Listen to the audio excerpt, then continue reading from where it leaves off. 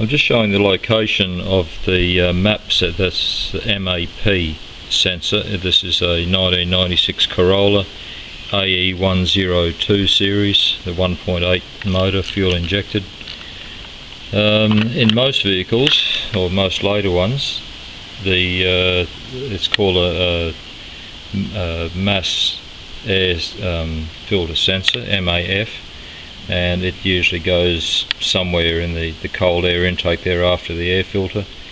However, in these vehicles you have this MAP sensor, which apparently works on manifold pressure, and it's actually attached to the firewall, and that's it there. I've taken it apart because it's actually quite difficult. Well, this one was, and I got it off the other day, and then I went to get my camera, and I had cleaned it and everything, put it back together. I thought that'll be easy, and couldn't get it off again. Anyway, today it decided to come off. But what I did was push down on the little clip, which is there where my thumb is, and then sort of put my hand on either side of it and it just popped off.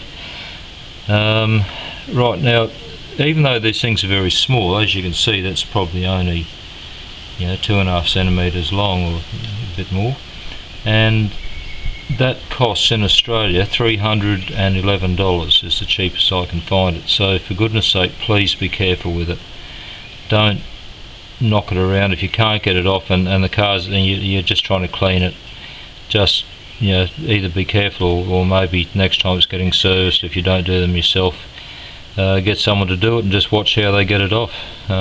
If they break it, then obviously that's someone else's problem. But $300 for something that small.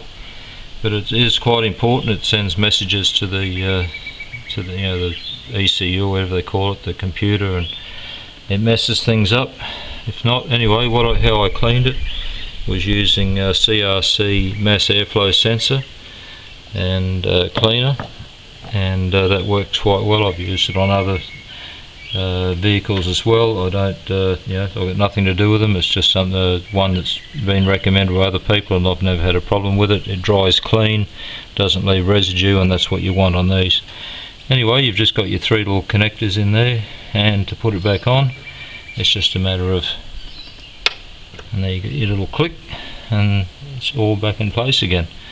And so that's what it is. It's an unusual little system, and but don't get it confused with. So I'm getting some sort of glare there. I'm sorry, off the windscreen. It's about 100 degrees here in the old language, about 35, and that's in the shade. So a fair bit of sunlight around. And anyway, it's this little one on the left with the blue writing on the top, and it's called a MAP sensor, MAP. Right, thank you.